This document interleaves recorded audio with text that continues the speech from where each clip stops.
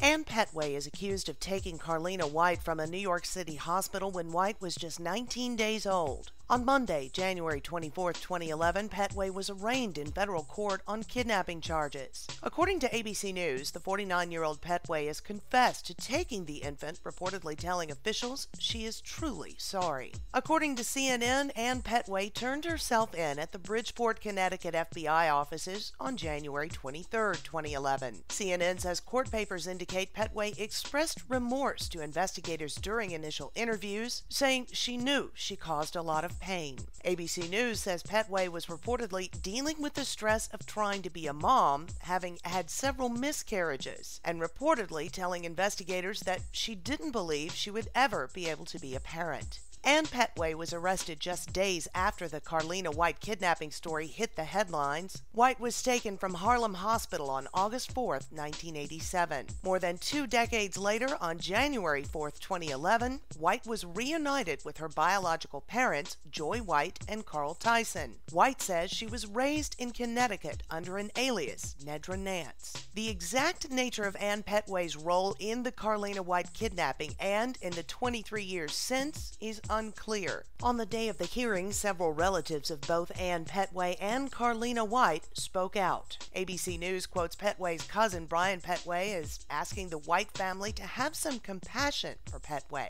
White's biological father, Carl Tyson, who was in court for the arraignment, is quoted by the New York Post as saying, "She took Carlina for 23 years. Let her get the same amount of time." During her brief arraignment, a judge ordered Pettway held without bail. She'll have a bail hearing early next month. If convicted, Pettway could face 20 years to life in prison and a possible $250,000 fine. For more information on this topic, visit the links below.